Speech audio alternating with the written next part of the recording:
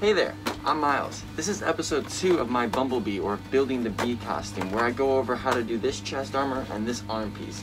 Last time you saw them, they were in a really boring and blank state, looking all gray.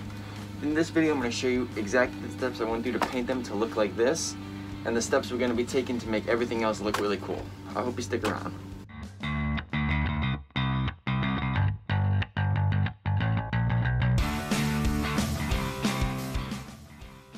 So the first step we're going to do to this actual armor before we get into painting it is we're going to make sure the surface is paintable. I know just from experience of painting things before, based on this plastic, I can tell that if I put this spray paint on it, it will not stick very well. It will slip off, it won't adhere, it won't cure properly. So a way to get around doing this is with sandpaper. So what I'm going to do is I'm going to take some sandpaper, run it over the entirety of the thing, not just the pieces I'm going to paint, just the entirety of it, the front and the back, just so we have a good base, and also to get rid of this nice sheen, because like I said, we're going for a dirty look. So first step is to take some sandpaper, just some rough bit sandpaper, and go over the whole thing.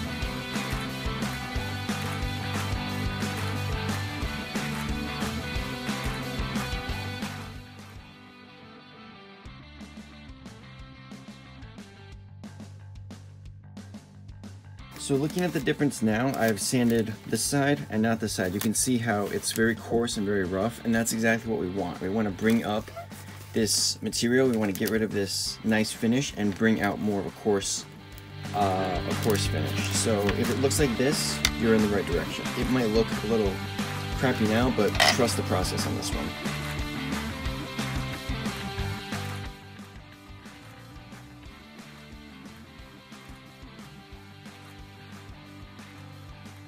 Okay, so now that we have that all sanded down, you can clearly see it looks a lot different than it did before.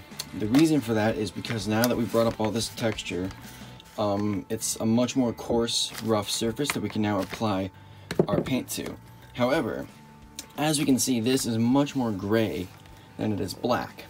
I want it to be black, but I needed to sand it to get the paint to adhere the right way. So the first step I'm going to do is, instead of going right to the yellow, I'm going to take one step back and I'm going to paint it black. I know that might seem like I just wasted a step to sand it all and then paint it black again, but trust me, it's all trusting the process. Painting it black after getting this nice rough surface is going to be worth it in the end. So painting it black and then going in with the yellow is going to be much better than just doing yellow on top of this. Like I said, now that we have this thing outside hung up, I'm gonna hit it with some Rust-Oleum black, flat black. The normal curing time for this is after you paint it, it's gonna cure for about an hour, but it is very hot outside. It is almost 100 degrees, it's reaching 90, so we could probably half that time. So the second I put that paint on, it'll probably be touch dry in about 20-25 minutes. I'm still gonna give it about an hour or two to cure, just to make sure that it's cured in all the way. Keep it about maybe a foot and a half away, just so you're not bubbling up that paint, and you should get a nice even texture.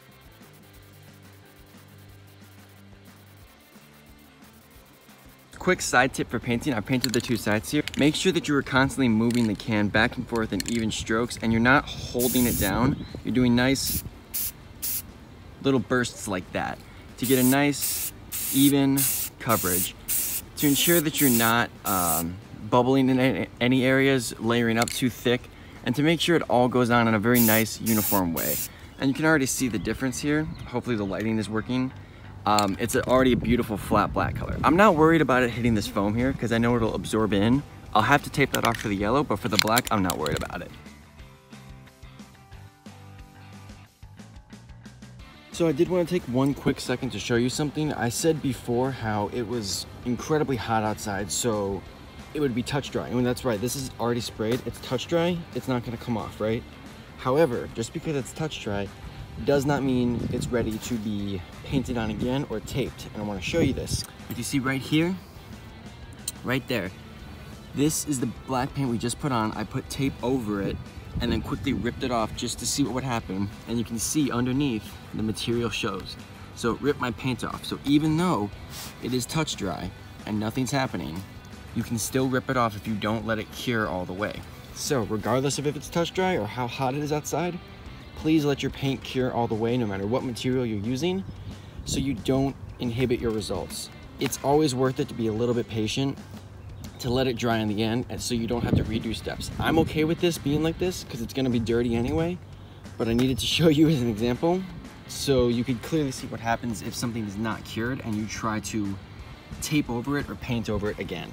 I know you're probably thinking, when the hell did he do all of that? That is looking really different. Don't worry, I'm going to explain all of it right now. So, I was looking at the chest armor and the back armor, trying to think of how I wanted to paint the yellow on there using the spray paint. I had two options. I could either hand paint it on, so the second option was to spray it on, which meant, unfortunately, I had to tape off everything that I wanted to keep black. So I was on the fence about the actual design of what I wanted to keep black and what I wanted to make yellow.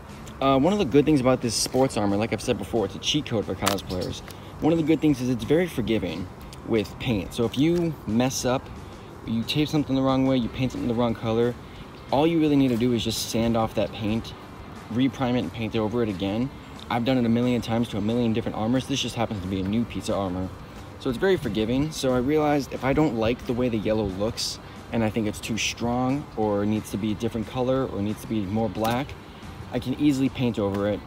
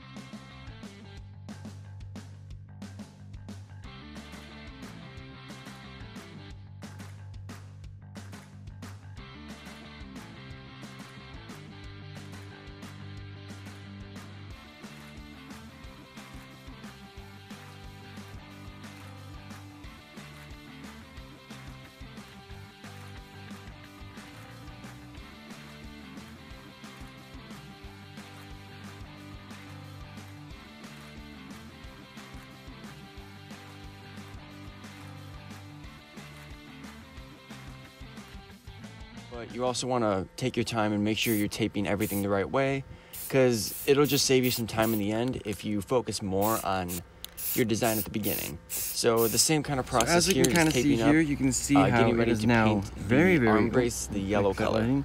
Very, very yellow.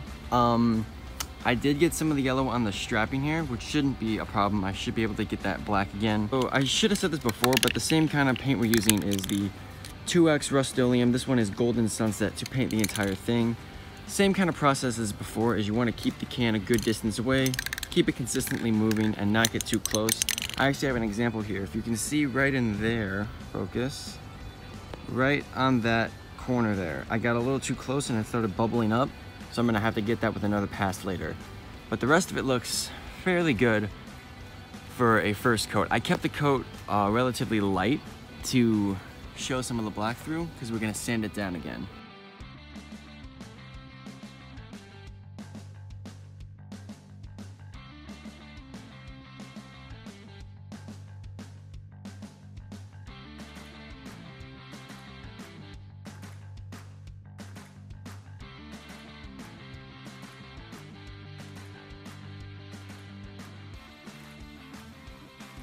So now that I've taken all the paint off, you can see this nice black and yellow color scheme. It turned out even better than I thought it would with how good that golden yellow actually adhered to the plastic. I'm glad I did the black underneath because it gave it something to grab onto. And I'm going to start sanding away some of this to make it look more scuffed, more damaged, and more battle worn. And I've done a little on the back already. You can see to this. This one strip is my test strip to see, since it's in the back. It's my one test strip to do some sanding, to take some of the paint off. And it does two things. Firstly, it actually ingrains the paint in there. So you can see how this looks like another layer. It pushes the yellow paint into the black. And number two, it makes it look a lot less glossy, more matte, and it looks a lot more battle worn. So that's what we're gonna do for this next step.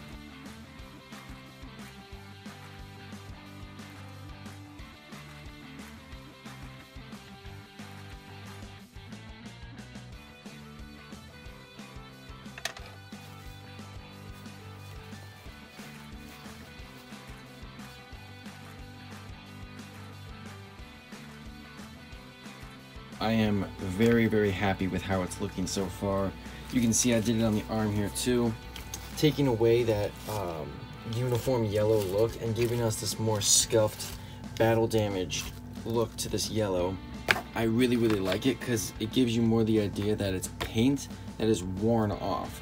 The next step we're going to do is we're going to take some silver paint and we're going to dry brush all over both pieces to create a metallic under effect. This will give the effect that this material is metal, that it's an automobile part just like Bumblebee, and the armor itself is not plastic like this. It'll give the effect that it's actually metal. Essentially, it's you take a brush with some paint, flick it off till it's touch dry, and you go over each and every raised edge.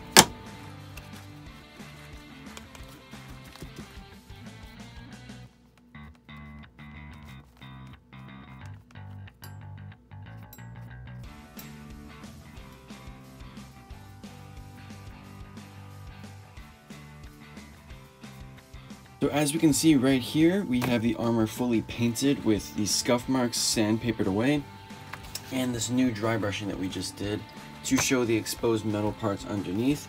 We did the same thing with the arm brace as well. This same exact process used on the chest piece we applied to the arm brace itself as well. And I do have to say, I'm very happy with how that turned out. Now we're going to move on to our next step, which is installing LED lights into this chest piece and seeing where it looks from there. So I just got these LEDs in from the mail. They actually just came in today. I didn't think I'd get them in until tomorrow, so I can throw the LEDs on and show you the final reveal of what this is looking like. So I got two different pairs. I'll leave the link in the description for the seller I got them from, but I got one blue, one yellow. The blue I got because I know Bumblebee's eyes turn blue, so I figured it'd be a cool idea to have some blue lights somewhere else, either in the armor or the eyes. I might get another pair, whatever. And the yellow I got, obviously, because Bumblebee, his color's yellow. But my concern is I want them to go in here, and they'd have to wire through the back and stick out through here. But my concern is, you see how it's just an LED poking out? I might have to put something in this little triangle to almost diffuse the light in a way to make this all illuminate. I don't know what I'm going to do for that. I'm going to have to do a little bit of trial and error, but for the sake of this video, I'm going to quickly tape in these LEDs and turn them on and try this on just to show you what it's looking like.